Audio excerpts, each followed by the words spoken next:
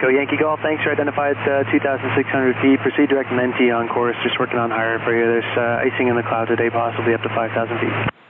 And Echo Yankee Golf, I'd have to level you off at 5,000 feet today. I believe that would be right in that cloud layer. Are you okay going 3,000 to Waterloo? Ask for 5.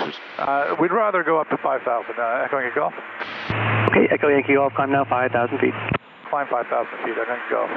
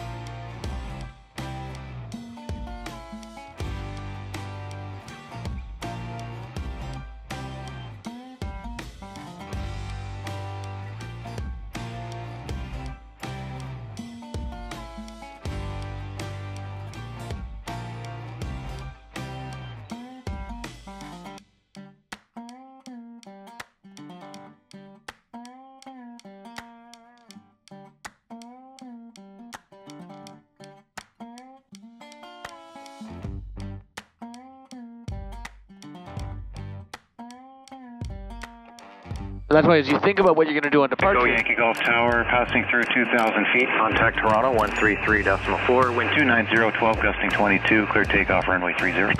Over to Toronto, passing through 2,000, clear takeoff 30, Echo Yankee Golf. All right, all set. Ready to go?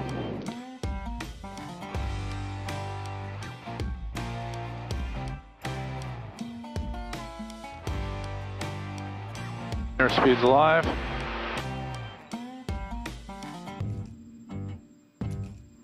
See a little bit of right bank appearing. Yeah. So a little left ailerons.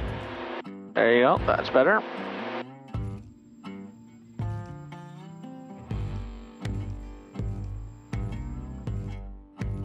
Gear up.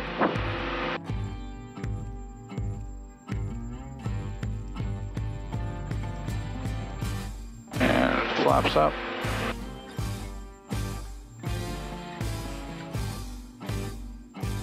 We'll bring up power down. Gear is up and safe.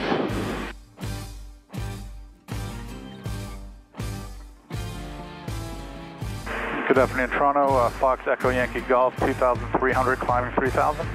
Foxtrot Echo Yankee Golf, Toronto Terminal. Squawk ident, maintain 3,000 feet. Squawk ident, maintain 3,000, Echo Yankee Golf. Echo Yankee Golf, thanks for identified 2,600 feet. Proceed direct Menti on course, just working on higher for you. There's icing in the cloud today, possibly up to 5,000 feet. Roger, direct Menti, Echo Yankee Golf. Direct. Menti, enter, nav, GPS, holding 3,000 feet. So what you should do here for the icing, because we obviously got to 3 without getting into it. So I would leave it off right now, and the second he gives you the climb, turn it on. Okay. Because he could hold you here like all the way around the corner. They can fly you the whole way to Kitchener at 3,000. Yeah. Now, if you were in an airplane that wasn't well protected for ice, you might actually want to say to him, can we actually just stay at 3,000? Right. But in this case, you're better off to go get some experience. See what a little bit of ice looks like. Okay, so our lights are off, our pumps are off, flaps are up, gear is up, our pitot heat is on. I think we're in good shape. Other than the 46 knot headwind, yeah. Seems to be a theme with you and me. It seems to be a theme with me and DA62s. That trip I did in Nunavut, we had a headwind on every single leg except one. And Echo Yankee Golf, I'd have to level you off at 5,000 feet today. I believe that would be right in that cloud layer. Are you okay going 3,000 to Waterloo? Ask for 5. We'd rather go up to 5,000. Echo Yankee Golf. Okay, Echo Yankee Golf, climb now 5,000 feet. Climb 5,000 feet, Echo Yankee Golf. Okay. So we're on that. And we're going to go flight level change. Good. We're going to go nodes up. And of course, under any normal non-training circumstances, you just stay at 3,000, right? Yeah. Why would you fly an icing if you don't have to? But I'd like you to get the experience, see what it looks like. And today's the perfect out, because if we have icing we can't get we have a problem with, we can't get it off, we can get down. We just land in Kitchener. Yeah. Right. Just +3 or something there. We'll just wait for 5 minutes. It all falls off. I mean, when you're coming from an airplane that doesn't have ice protection, you should be extremely nervous about it, because it'll overwhelm an airplane like a DA40 extremely fast. Yeah. If you have fixed pitch propeller, it's even much worse. Now, am I expecting to see anything coming off the wing at this point, or? You may take about a minute or two, but you will shortly. Yeah. Dashboard 2473, climb 5,000 feet now. 5,000 feet, dashboard 2473. Usually takes about 2 to 3 minutes before it starts to really flow. If you want to see it right away, you just put it to high and then press the max button. You'll see it within a few seconds. You'll start to see it forming on the tip of the spinners is one of the first places you'll see it. Right. So the very tip of your spinner, you'll see the color will start to change. Contact around departure now for higher, 128.8, good day. 288 dashboard 473, good day.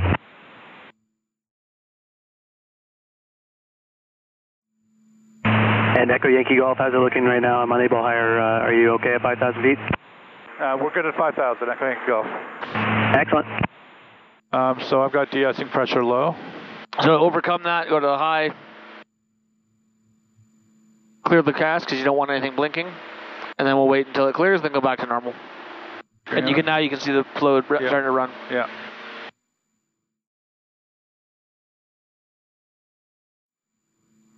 You'll notice the tip of your spinner is starting to have a little bit of different color to it. Yeah. And you can actually see a little bit of ice building up on the terminal, Charlie nacelle as well. Delta Tango. So we still got 1,100 for 2,000. If you look at the wing area between your root and your engine, you'll also see a little bit forming in there. Yeah. And then soon, you might see it already, you'll start to see it on your vortex generators as well.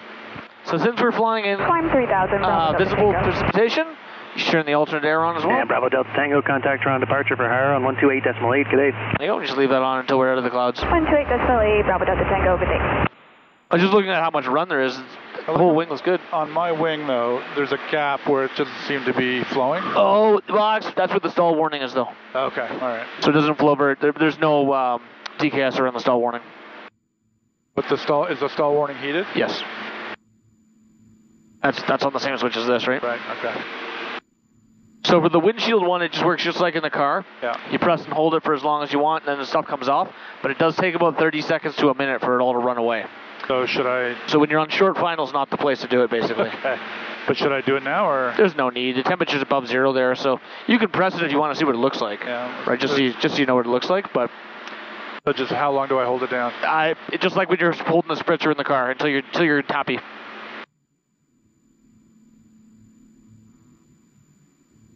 But you know what I mean? Like when you're whitewashing your window, it's like if it's really dirty, you might hold it down for 10 seconds. If it's just like a little mist off the guy in front of you, you just kind of give it a spritz. You know, if you know the temperature on the ground is like +5, I'm not going to do that. Okay. I'm just going to wait until I get low enough, and then it all just slides off the top. But you see how it's taking a while to like clear off? The slower you go, the longer it's going to take, of course, to come off because it's viscous. Right. Oh, good. So now the leading edges are starting to get the slushy stuff on it. You can see it on your side and on my side. Okay. You'll see it starting to build like a slush.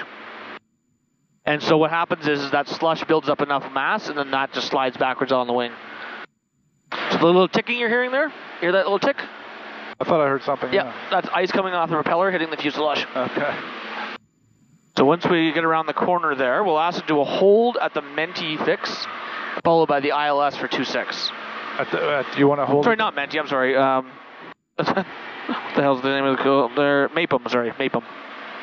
That's not on our flight plan, though. No, it's not. It's part of the ILS approach. Okay. So if you pull up the plate for the ILS 26, and we'll hold at the starting point to the northeast called Mapum. Mapum, okay, yeah. So we'll ask to do a hold at Mapum, followed by the ILS for 26. Okay. Fantastic. Now you put it in the minimums of 1255 or 1260. Yeah. But that's assuming the temperature's above zero, right? Okay. Do we know if it is or not? We're at +2. Cool. So you're good to go then.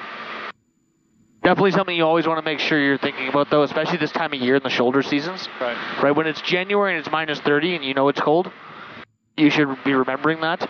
But I'll tell you, even last night I was coming in and I'm like, oh yeah, right, it is wintertime now. Nighttime approach into an airport, like, It was a relatively clear night, but still, you got to make sure that cold weather correction's there. Anyway, so what we'll do is we'll ask to do a hold there at Mapam, followed by the approach. So once you're done the approach and they say you're clear for the ILS runway 26, that means you're responsible for all vertical, all lateral navigation. Okay. So the first thing you do is start your descent down to the MSA. Okay. Right? Don't unsuspend and don't slow down. No. Just start down to 3,200 feet, and then you figure out the rest of stuff. Okay. You know, do I unsuspend the hold right away? Do I wait until after? You know, do I want to go? You up the chef off your left side, about 2 miles northbound, 2,000 feet above, no factor. It's a caravan. Roger, Echo Yankee Golf. That's on there, that's 100 feet above. Good, now on the mist, we'll ask them to give us radar vectors for a second ILS to 26. Okay. So we can make best advantage of our time. As you see the ice in there between the engine and the fuselage, of course that you can never get rid of, and that's why this is a training flight, so I want you to see the ice. Yeah. I want you to see the airplane can hold it. But also, look, we have lost some speed. Right? We're only getting 145 now with 90% power. Right. So we are losing our speed. But the key is there, that's always going to happen with ice. You're always going to have ice out there. Yeah. The question is it getting thicker over time, or is it being managed by the system? And to me, it looks like the system's managing it pretty well. We've been constantly having about 1/4 of an inch of slushy stuff out there. If you start seeing it get thicker, we know we got to make a change. Time to doing something. Yeah, and of course, that's why we can do this sort of thing on a day like today. If we go down to 3,000 feet, we're out of the ice. Right. So where's our out?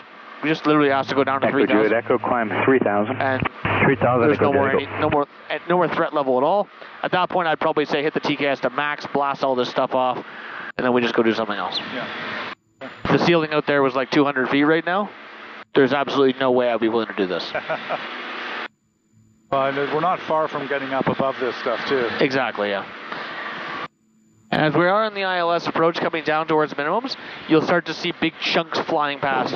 You know, a piece on the radome, you may just go flying past the window. Little bits from the engine they sell would break away and go flying by. It can be a little distracting, Yeah. but that's very normal. Indicated it's like down at 138, 140. Yeah. Very normal. Now, this is something that comes into your planning purposes too, though. Let's say you go, I can handle the ice, there's no problem. You go, yeah, but can you handle the loss of 20 knots of true airspeed? I was going to say, you have the fuel. Yeah. All of a sudden, if you pick up that loss in the last hour, okay, well, maybe you lost 20 miles of range. Pick it up in the first hour, now you've lost 80 to 100 miles of your total range. Yeah. Because that fuel flow obviously is unaffected. I don't see a world where I would fly in this looking for a whole flight. No, you shouldn't do that. I mean, I would fly through this to get on top. Yeah. The only reason we're doing this is so you get to see it. Otherwise, there's no way I would do this. It doesn't make sense for so many reasons, right? For one is a risk, a safety risk. But secondly, you're using up an expensive fluid. Like it's $10 a liter, basically. So it's an expensive fluid we're going through. And you're also slowing down your speed. So it's kind of like you're getting the worst of everything. But on a training flight, you can justify all of those things because the reality is we were at our destination before we left. Right. So if you wanted to save money, we should have just gone home, right? Gone out for a beer. Exactly. Safest thing a pilot can do. Now, when you're on top like this, will the ice like naturally lift off, or? Yep. Yeah, it'll sublimate away. Just being in the sun? Yep, it'll just sublimate away over about roughly about 1/2 inch per hour. Foxtrot Echo Yankee Golf, contact Toronto Center 128.27. 12827, Echo Yankee Golf. Good afternoon, Toronto. Fox Echo Yankee Golf, 5,000. Charlie Foxtrot, Echo Yankee Golf, Toronto Center, good afternoon. Altimeter at Waterloo is 2986. ATIS is India. Let me know your intentions. 2986, and we'll get India and let you know in a second. Echo Yankee Golf. Roger. You already knew your intentions, though. Oh, I know, but I need to review it with you so I don't sound like a total idiot. Oh, okay. And Toronto, Fox Echo Yankee Golf. Echo Yankee Golf, go ahead. Yeah, we're on a training flight. We'd like to do a hold at Mapam, followed by the ILS for 26 at Kitchener. Echo Yankee Golf. Echo Yankee Golf, Roger. Proceed direct to Mapam and advise ready to copy your holding clearance. Direct Mapam and ready to copy now. Echo Yankee Golf. Echo Yankee Golf, Roger. Cleared to Mapam via direct. Hold direction of your choice. Maintain 5,000 and expect further clearance, we'll say 2015. So So cleared to hold at Maypham direct. Our discretion on the hold direction, and at 5,000 feet, expect further clearance at 2015. Echo Yankee Golf. Echo Yankee Golf, thanks, that's all correct. Just advise once you're established in the hold and when you're ready for your ILS. Will do, Echo Yankee Golf. And it's just the one approach, or do you plan to do more? No, we expect to do a second one, and for the second one, we'd like to have vectors for that, Echo Yankee Golf. Echo Yankee Golf, roger.